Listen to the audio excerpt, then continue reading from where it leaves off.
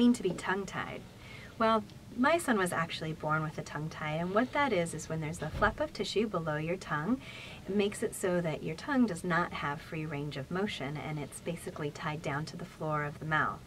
When he was born, I saw this right away, and I was concerned, and for various reasons. First, I was concerned about nursing, and that proved difficult, which is why I chose to get a frenectomy for my child. But secondly, some people make it past nursing just fine, but the next thing we talk about and consider is speech, because when your tongue cannot move freely within your mouth, there's certain words that are difficult to pronounce.